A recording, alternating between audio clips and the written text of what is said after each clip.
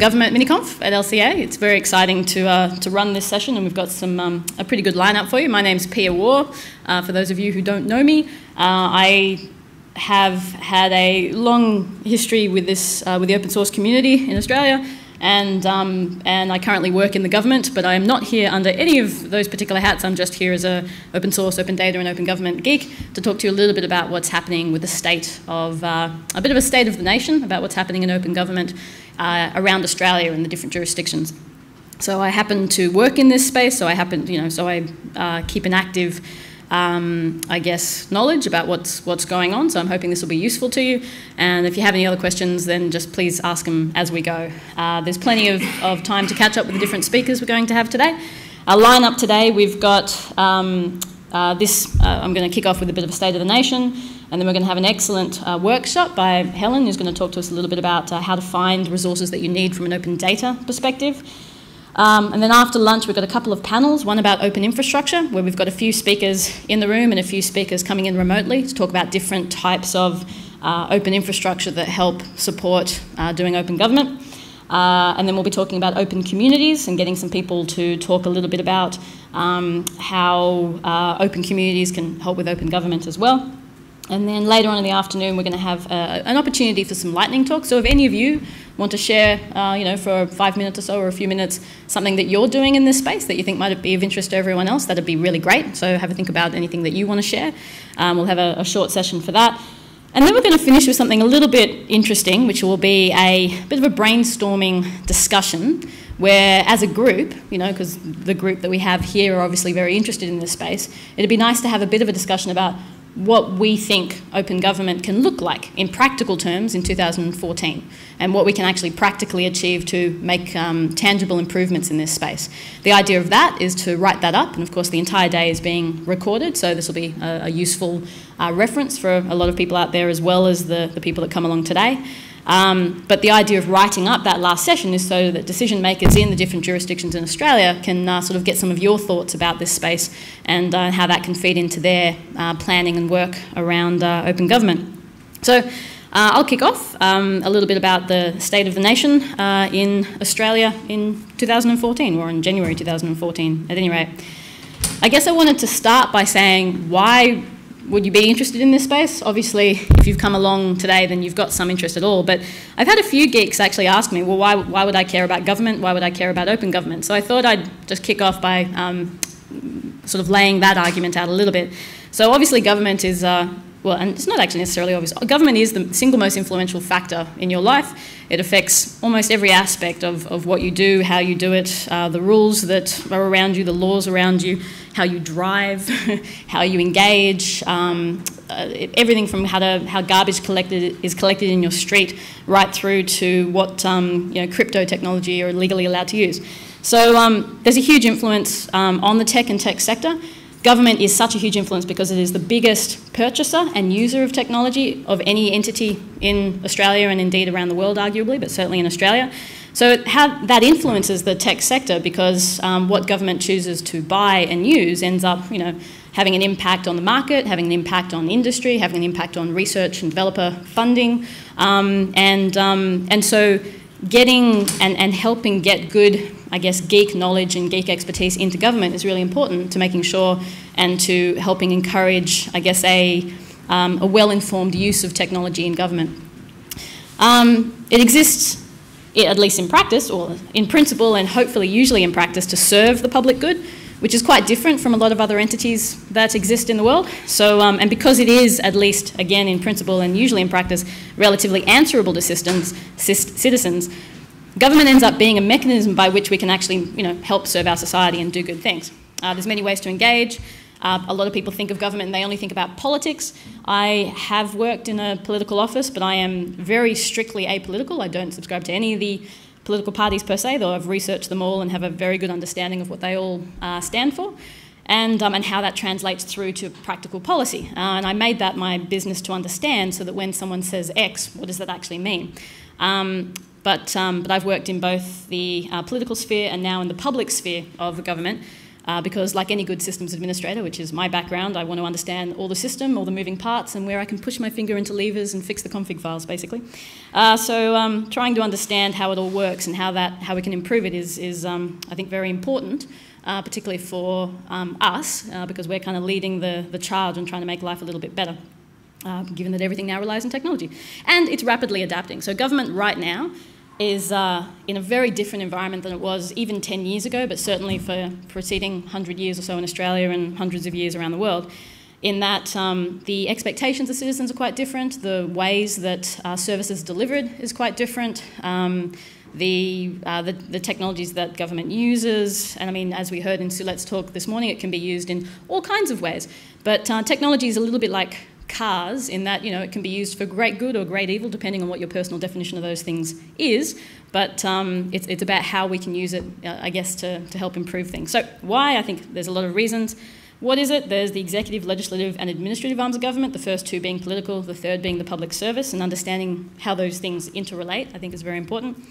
And there's a lot of things that affect you. So there's legislation, there's policies and programs, there's the public services that we all expect. People love to attack and trash government, but then at the same time want access to their Medicare, want access to public roads and transport and those kinds of things. So understanding what role government can constructively play for you, I think, is kind of useful, and how it directly and indirectly shapes the market. So we're in exciting times, and this is part of what government's struggling with. Governments are struggling with, is that a lot of the traditional bastions of society, along the traditional pillars upon which power structures and power relations have been developed for millennia, are not just changing, but rather than being centralised and centrally controlled, are being massively distributed. The ability to publish, the ability to communicate, monitor and enforce a perspective, regardless of whether that perspective is legitimate or not, has now been massively distributed through technology to to the third of the global population that's now online. And now with 3D printing coming along, we're starting to see the entire paradigm of property starting to be dramatically changed. That's kind of, it's posing a lot of challenges, but but it's also very exciting from a perspective of participatory democracy and those kinds of things. So it's rather a changing world, and it's quite exciting, but it's even more important in these exciting times to, I guess, step up a little bit and make sure that some good basic underlying principles are underpinning the direction. So what is open government? Traditionally, it's all about freedom of information, about public reporting, about anti-corruption stuff, and open government has been around forever. So the amount of people that I go to talk to about open government and they say, oh, but we already have freedom of information, the amount of departments that I've spoken to, both in federal and state governments, who have said, well, we already do open government because here's our annual report, and then they hand me a book. And that is a completely legitimate perspective, but it doesn't reflect open government in a digital age.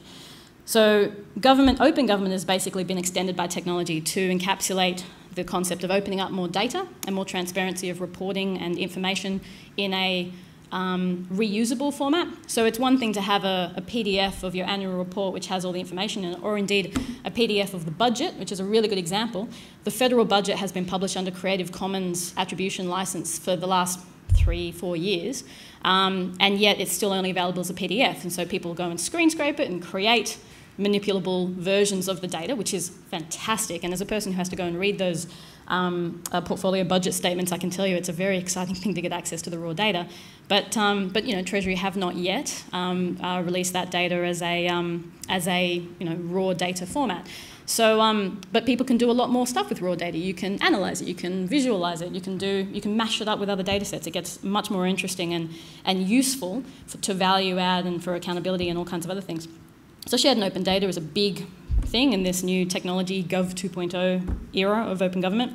Participatory government, of course, you can start to actually have publicly developed policies, and you can start to actually get people inputting into policies in a more useful way, and not just to get lots and lots and lots of ideas from the general public, but also to start doing analysis around the themes that emerge, around the issues, around the experiences that can feed into better policy outcomes. And then you can start to contextualise that. If 80% of people thought that was a bad idea, but 100% of those people work for the same company, that's the sort of insights that can tell you how representative a particular perspective is. So it's actually harder to game consultations online than it is to game a traditional town hall consultation, which means we can actually get more representative and better policy outcomes. And citizen-centric services. The concept that citizens don't care which department a service is delivered by, or indeed which sphere of government, and often don't know and don't care. So the ability to say, I just want to know what health services are available to me in every sphere of government is very important, and something that citizens really value, but departments are very protective of, their branding, of their logos, of their of the amount of hits they get on their website. So we've got to change that concept to be more about, okay, let's build services and information that can be aggregated according to a theme and according to the personalisation of what people want. That's going to take a lot of work, but that's certainly something that's starting to infiltrate into into this space, which is really exciting. So the concept of open government has shifted quite dramatically with the proliferation of technologies we now have access to. I've done a bit of work in trying to map out, which I'm not going to go through this entire thing right now, so don't worry, but trying to map out what the policy landscape is and what the projects landscape is. And just to give you a brief idea, all of these things here, that's about 15 policies in the federal government that have anything to do with open government or open data. They encapsulate things like the Statement of Intellectual Property by the Attorney General's Office from 2010 explicitly states in it that all federal government data and information should be released under a Creative Commons attribution license by default. Now, has it been enforced? Not really well. Has it been policed? Not particularly well. But as the person who, with my other hat on, is actually running Data.gov.au, when I can talk to departments about releasing their data sets, and I say to them, you will of course be using the Attorney General's default recommendation of Creative Commons by attribution, and they say, oh yes, we'll definitely do that. If you turn around and say, which license would you like to use, then the lawyers get involved and then it takes another 12 months. So the policy landscape at the federal level is very complex at the moment. There's a lot of policies. This, by the way, this diagram is publicly available and you can click through to it, and I've got all these slides up on SlideShare, so you can click through to all of these policies and all of these things if you're interested. But then down the bottom here are all the policies that are related in the state and territory space that I know of. And it's quite interesting because open government, or Gov 2.0, I guess in Australia at this point, in the states and territories and in the federal government has taken a very heavy lean towards data, open data, or the use of data, and services improvement. So improving how government actually does service delivery and online services. But I'll come to that in a second.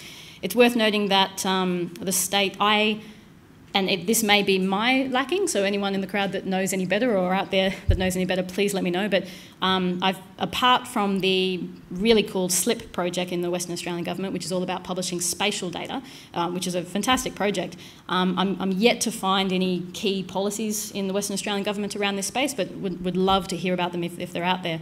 But at this point, there's very, very strong policy landscape in several of the states, and I'll go into that in a minute.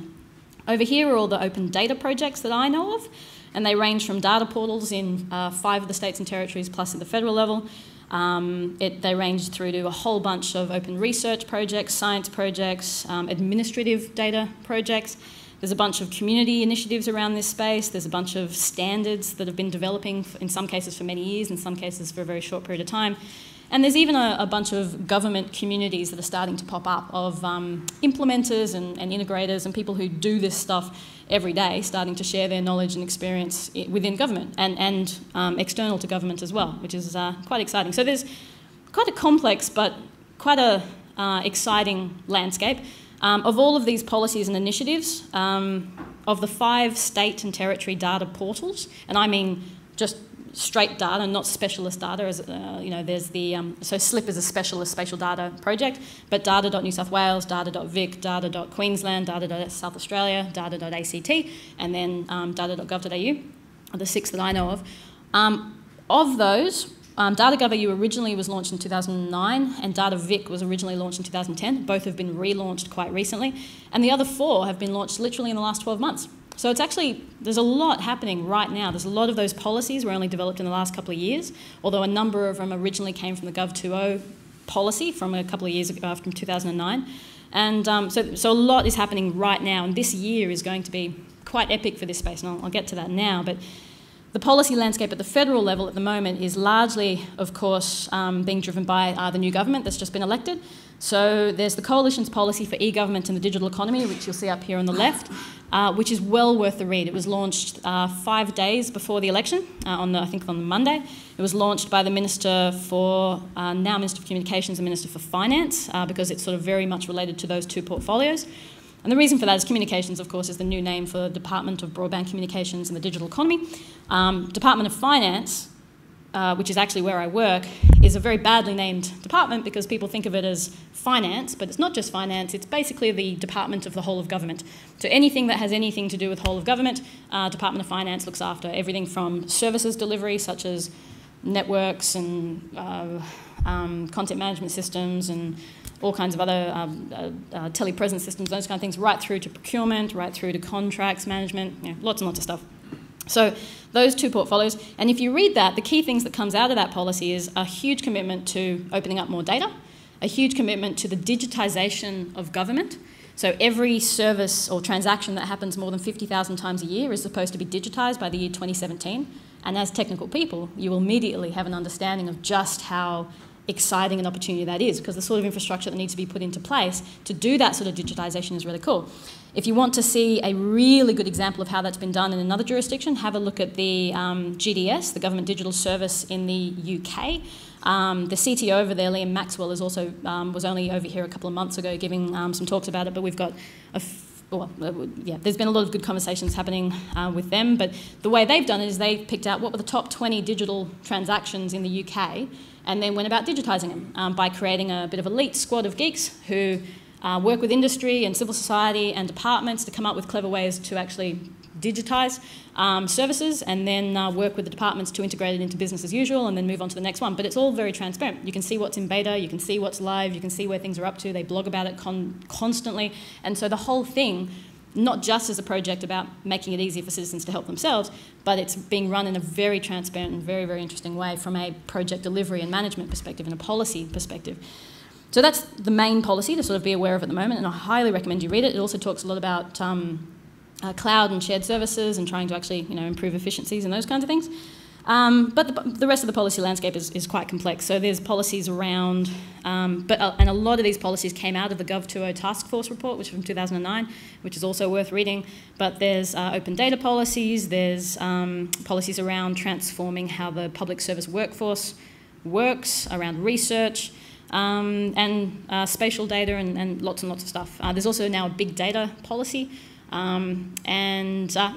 that's kind of what the APS policy or the federal government policy landscape looks like. At a state level, so New South Wales government now has their OpenGov New South Wales policy and website.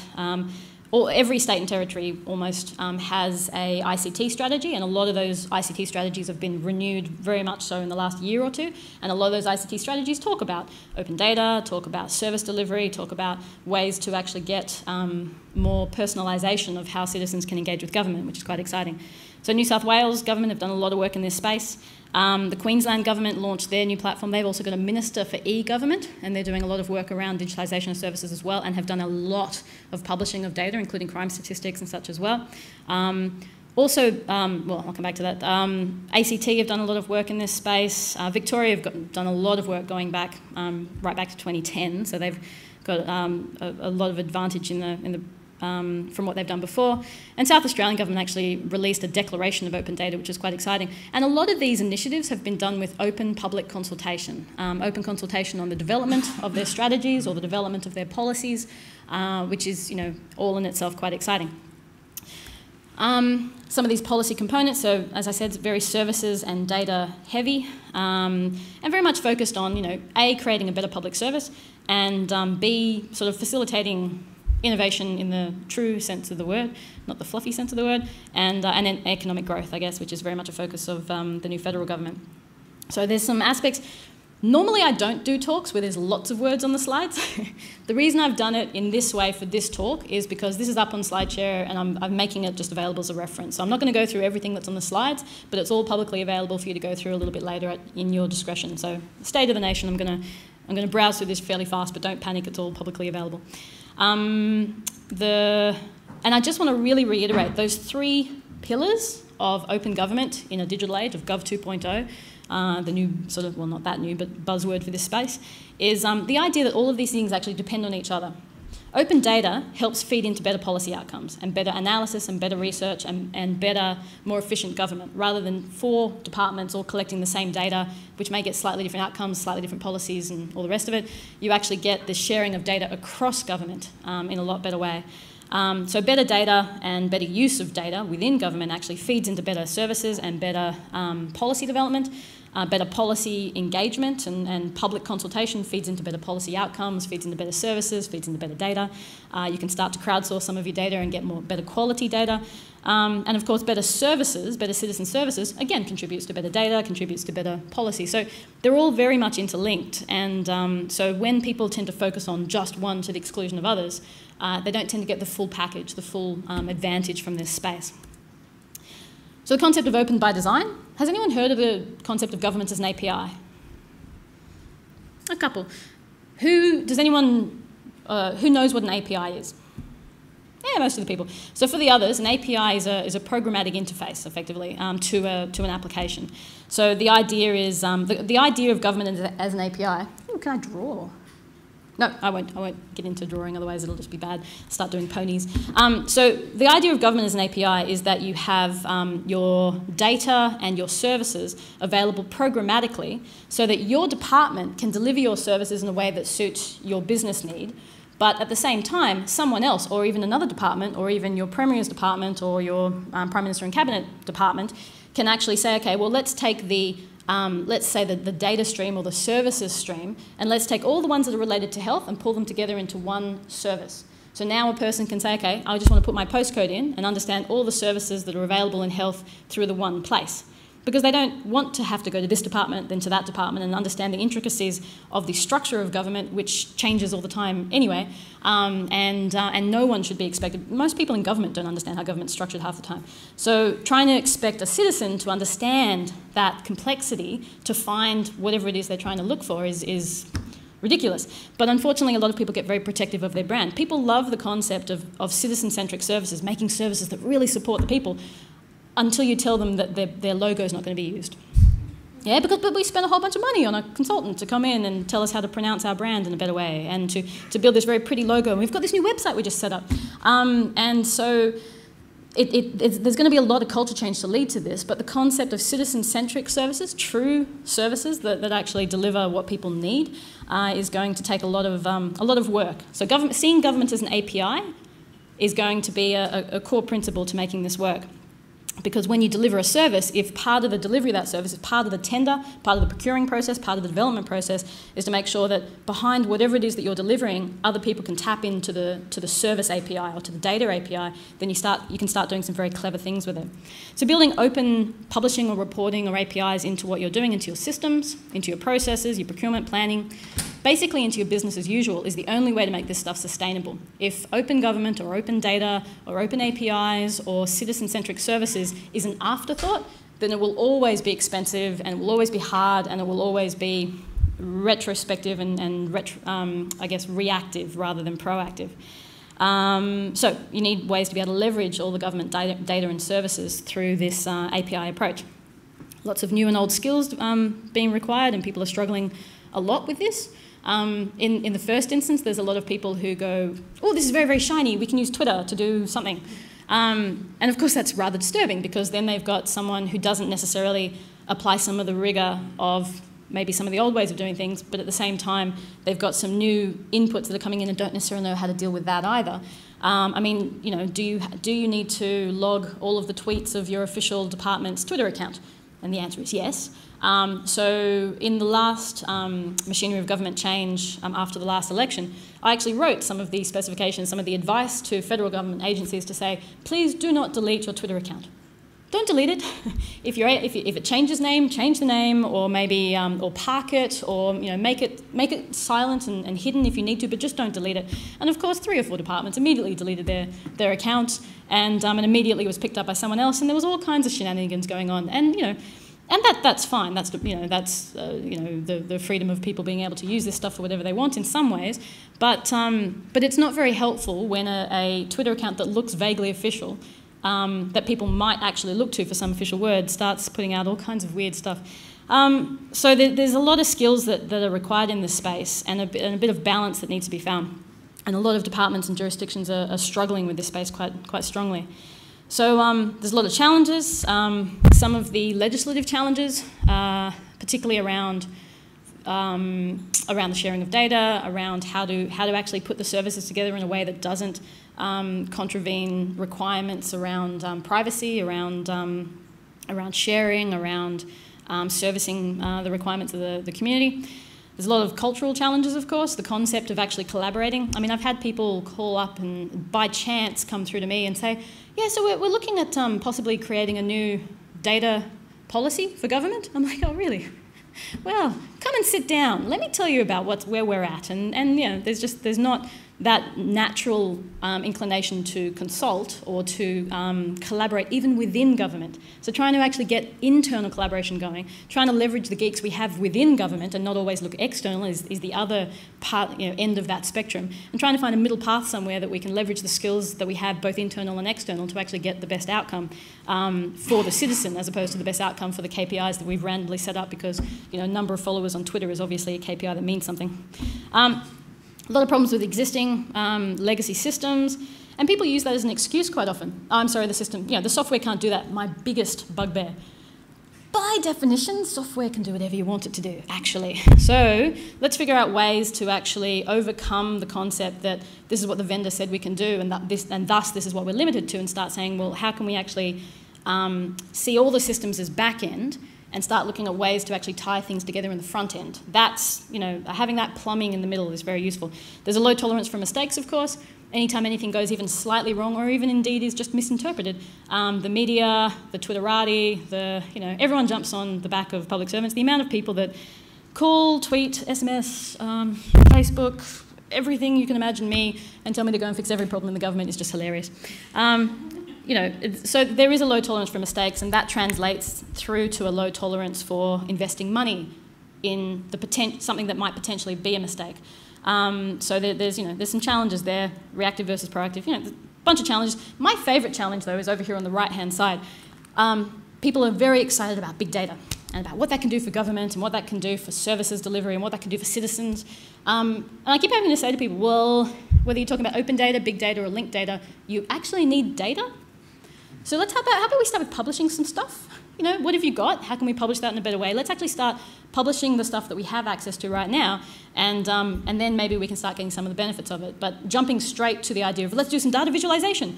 Data visualization can be very, very useful from a communications perspective, from an analysis perspective, from informing the public and getting people engaged in data perspective. But if you don't have the data, you can't visualize it. So, very quickly, and again, this is mostly for reference, but there's a lot of stuff happening with Linux.conf.au, which is very exciting. The big change, though, that I've seen, particularly over the last 12 months, is that the shift in thinking has moved from data, or open government indeed, as a benefit for the citizen, which, by the way, it sounds great from a citizen's perspective, but it will never have a budget line for a government department. It will never have resources allocated to it specifically because in a time where everyone's being asked to reduce their resources and to reduce their footprint and to actually, to lean up and be very efficient and effective, it's very, very hard to say, well, this is a public good, and so we need to just do this because it's a good thing for the public. That doesn't mean it's not a public good, it just means it's hard to be sustainable. So one of the things that started to happen is people are starting to look at what are the benefits to the public service? Because if you can actually create a more efficient and effective and useful services from the public service, then that is something that you can measure, that is something that can be budgeted against. So I'll come to that actually now, but so there's all the benefits of community, and this is mostly around open data, but it's broader to open government, I think, as well. So there's the benefits of transparency. That visibility to government spending and projects and effectiveness generally puts a subtle pressure to deliver your projects well, which is kind of nice. And it also builds people's engagement in those projects. In the old days, you used to announce a policy, take 2 or 3 or 5, whatever it is, however many years to deliver it, and with just silence, and then at the very end, basically do a mission accomplished press release, right? That is the old way. But the problem is now people hear about the policy and then immediately a void is created. And if you don't fill that void with updates and with information and with communication, then the void gets filled by other people. particularly in the case where it might get filled by other people a couple of weeks before you're about to announce mission accomplished. So you need to actually be communicating an ongoing level of progress in order to keep people engaged, in order to keep trust high, because public support of and engagement of your policies ends up being one of the main factors to success in today's day and age in a lot of ways. So it increases incentive to follow an evidence-based approach. It builds trust in government services and information. Participatory democracy, greater participation in planning, decision-making and implementation of policy. A more informed public leads to hopefully better decision-making and hopefully better discussions and debates, you would hope. Improvements to data leads to better policy. I remember having one department say to me, oh, we don't want to release our data because, first of all, we've got 29 different definitions of the word income, and there's mistakes in it. I said, well, doesn't it bother you that you're currently making decisions on bad data? You know, maybe this is a bigger problem than how bad it'll be if it gets out there in the public. Innovation, opportunities for innovation in industry, research, civil society. You know, there's always cool things that people can do with the data, both from a public good perspective or an economic good perspective. And then, of course, there's the economic argument, of which there is plenty of evidence to back up all of these, which I can distribute later. But then there's the benefits to government, and here's how it gets really important from a sustainability in the business as usual implementation of this stuff, as opposed to just being a fringe thing that some enthusiast in the government department is doing. So it helps cut red tape, which is very popular at the moment, as you can imagine. So more efficient to share data across government and with the public. The effort it takes to share data from one department to another, you have an memorandum of understanding in place, you have someone to manage the relationship, you have the cleaning up of data to comply with the legislative requirements around privacy and the identification of data across departments. The amount of effort it takes to take that same data and make it publicly available is, in some cases, minutely more, in some cases, slightly less, and it certainly doesn't have the ongoing relationship management that you have when you have a unilateral relationship between two departments to share data. So the sharing data publicly ends up being a far more efficient and effective way, in a lot of cases, not all, in a lot of cases, to actually share data across whole of government and get better outcomes, which means less paying for the same data twice or multiple times. So proactive automated publishing can also help, where you have to publish data anyway. If you can publish it automatically, then you save the, maybe 2 hours a month or maybe 10 hours a month that it currently takes to actually do the publishing of your data. Improves government operations, so enables collaboration and consistency across government and with the public. Improves policy analysis. The government is an API approach that I've spoken about. Data quality, opportunities for evidence-based and iterative policy. And iterative policy is, weirdly enough, a very new thing for a lot of people in government. The concept of constantly monitoring and improving your policy in the same way that we do with release early, release often. So I mean, a lot of the concepts that we've been following forever in the tech sector and certainly in the free software sector are starting to infiltrate. I mean, I actually had someone say to me the other day, oh, these code improvements you're looking at for Linux.conf.au, you will open source them, won't you? Because that's very important. And I'm like, oh yeah, I'll open source it. Of course I'm going to open source it. Anyway, but the fact that people are asking me that now is very, very interesting. And innovation, and this is actually important. A lot of people have the perspective that innovation can't happen in government, which I think is actually very wrong. When there is a lot of pressure to deliver services and there's shrinking budgets and all those kinds of things, actually there's a lot of pressure to innovate and to change the way that we do things. So opening stuff up actually helps us to tap into public and private innovation, helps government to change the culture of what it means and what it costs, greater capacity for public contributions, but also greater capacity for collaboration across departments as well. And you can start to say, well, these 4 departments all have expertise in X, Y, and Z. Why wouldn't we put them together as a bit of a project team to deliver something which would be beneficial to a whole of government? There's a lot of stuff around privacy and confidentiality to be taken into account, but there's also a lot of ways to deal with that, which are very effective and are very tried and tested. There's loads of tools available and loads of skilled people out there, although it is growing very rapidly. And in fact, several of the universities are really getting into this space. Griffith University is amazing up in Queensland. They have an entire course now around data publishing, data analytics, data visualization, analysis, and a whole, thousands of new students being turned out who are really great in this space. So if you go to that university and say, we want to do a project and look at how we can better use the data that we have or better engage with the public or deliver a better service, you can do that. So there's a lot of skills out there and a lot of people interested in this space. But the greatest opportunity is the hacker culture in Australia. And of course, I use the term hacker in the traditional sense of the word. So this concept of doing creative and clever things with technology as opposed to breaking into things, those people are called crackers. So hacker culture in Australia is really strong. We have a really fantastic developer community. We have a great developer ethos. I actually kicked off, which goes to the next slide, I guess. I actually kicked off GovHack again in a couple of years ago. The first one was in 2009, run by John Alsop, and then we started it again just 2 years ago. And 2 years ago we had, I don't know, 130 people in 2 cities. Last year we had about 1,000 people across 8 cities, and this year we're looking at probably having about 2,000 or 3,000 people across probably 15 cities around Australia, all working on government data, all creating amazing outcomes. Last year we had 130 projects that were all based around, you know, better service delivery, better analysis, you know, using government data to do really clever things. So this community who loves to hack for the fun of it, who loves to do clever creative things, and if it's meaningful and if it will actually contribute to a better society, we'll just create the most amazing things. So tapping into this and engaging, you know, respectfully and positively and with meaning with this community is a really useful opportunity for government, particularly in a time of increasing fiscal and other constraints. So, so basically we have all the pieces in place.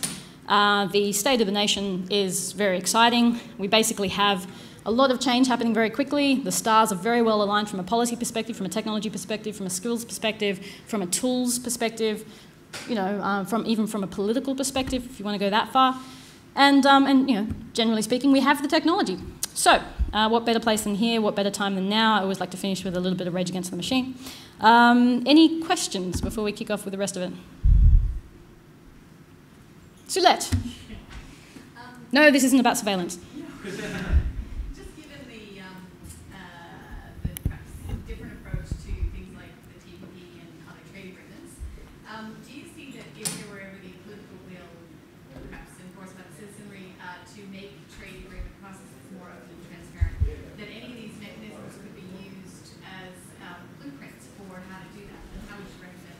Cool. So the question is about trade agreements and about whether the citizenry could put pressure to make those processes more transparent and open, and whether any of these kinds of mechanisms could help with that, just for the recording. And the answer is, it's really interesting. The main things that government affects society are through a number of different types of processes. There's laws that usually come in through either legislation or judicial processes through the legal mechanisms. There's laws and regulations that come in. And that's a reasonably transparent process and goes through the judicial system. There's the parliamentary processes, which create legislation and those kinds of things, which again is reasonably transparent, reasonably you know, open, and in fact we have one of the most open democracies in the world. We all get very annoyed and want things to be better and better and better, but compared to around the world, I mean, there are some countries that have no public record of what's happening in their parliaments or the decisions, or no freedom of information, and they're actually rolling back in some cases. But trade agreements and international agreements that are developed in secret, there's no oversight, arguably. There's no way for a citizen to participate when it's done in secret. So TPP, ACTA, the US Free Trade Agreement, these are all good examples where there's arguably a good case to be made to make them more open and transparent and more engaged. And the funny thing is the people that say, oh no, they have to be done in secret because that's the only way that you can get a good outcome, and and that is one of the arguments that's made. Generally, my response to that is, well, New Zealand managed to open this up fairly well, and they actually decided to be a lot more engaging with their general public, which gave the New Zealand government a stronger foot to stand on in actually saying, I'm sorry, but this would be bad for our country, and we know that because we spoke to our people. So I think that there is an argument to say engaging the public in the decisions that affect the public can actually help you get better evidence-based outcomes. The US Free Trade Agreement arguably had very little benefit to the Australian economy, and there's been a lot of papers around that, and I recommend people go and check the excellent work by Kim Weatherill on this space. But, and yet we've still seen the signing of ACTA, and we're still seeing the signing of TPP, which mimic a lot of those same ideas without any evidence that they've actually helped us at all. So it's very, very interesting. And that's probably all I can say on that topic. Anyone else we had down here? Yeah, I hear that open data can lead to better policy engagement and analysis and outcomes. I'm wondering if there's any conversation about how some of those things could lead, or is there a movement for some more accountability in government service delivery? So the question is about open data being understood to help with policy outcomes, but whether there's much of a movement around the benefits from an accountability and transparency perspective. Generally, open data around the world falls into 3 categories of how it's seen and thus what the implementation of policy looks like around open data. The first one's transparency and accountability. That's been one of the strongest pushes in a lot of ways of the UK government, to a lesser degree in the US, but the UK government has very much pushed the transparency argument and agenda. The second one is around economic good and value adding and what's industry basically being able to build on what is effectively a publicly developed and publicly funded data set or information set, which should be, by making it publicly available, then you actually get a net economic benefit to the nation, effectively. That argument is very much one that's favoured by the current federal government, and there's a lot of evidence around that. And then the third one is usually around the concept of improving government. So I think, maybe I've just confused that. Oh, I think that's the third one. But the concept of better civic engagement in the process actually ends up with better government. Now, so the accountability argument is not one that's really strongly focused on in Australia at this point, but it ends up being an outcome anyway. There's been a few cases now where a statement's come out, and because the data that underpinned that statement was publicly available, people were able to then go and verify. But we need to see a cultural change also in the community, where rather than just believing what's written by whichever media organisation or whatever paper that you read, you get an instinct of saying, oh, but what does the data say? But you need the data to be published to do that. So there's a sort of a bit of a cultural change from a publisher's perspective, but also from a consumer's perspective to actually go and investigate the things. But yeah, the accountability and transparency benefits, I think, can be very useful in a lot of aspects, but it's certainly, I don't think, one of the biggest focuses in Australia at the moment. The biggest focus is around efficient and effective government and economic benefit, which is fine. So is there any policy of open format? Like sometimes the standards. Instead of, they precise which software you have to use, instead of saying you can use any software. Sure. So the question is whether there's a policy around open format or what software people have to use. And are you talking with open data specifically? No. Just anything. Okay, so basically there are some standards that are set in government, and in fact, most of the standards for federal government are actually set by one of the teams within Department of Finance that I used to work with. But a lot of how technology is implemented within agencies at a federal level, at least, is relatively autonomous. They tend to implement it their own way, but have to follow a couple of standards that are set across government. Generally speaking, the policy around standards is that you should use standards that have been ISO approved effectively, and of course that has its own bag of worms to open up. But generally speaking, people are not dictated to as to what software to use. With some standards they are, and with some standards they're not. But I will just throw this little thing out there. I've heard a lot of people say open data has to be released in open format. The problem is that in a lot of cases the data isn't stored in an open format. The software that's used isn't an open standard-based piece of software. So my recommendation to agencies as a person that's doing open data is, in the first case, just release it in whatever you've got. In the second case, let's look at your systems and figure out how to automate the publishing of it in a better format. But it has to be automated, because if it's always retrospective, it takes too much time, it's very inefficient, all that kind of stuff. And then when you can put those automation systems into place, then other people can do the format changing. You can start to get a lot of other stuff happening. But yeah, the answer is there's not a clear policy at the moment around that at the federal level. In some of the states there is. Some of the states ask specifically that data be published in an open format, for instance, and then they define open format. Yeah? Yeah, but I work in construction, so it's totally different. Yeah. And in general, like when you do work for the government, they specify either it's, for example, you do for planning software, and they specify that you have to use any software. No, well, that's not the case always. I mean, maybe it's the case for some projects, but certainly not always that I've seen. Let's chat about that one a little bit more. But generally speaking, there's not...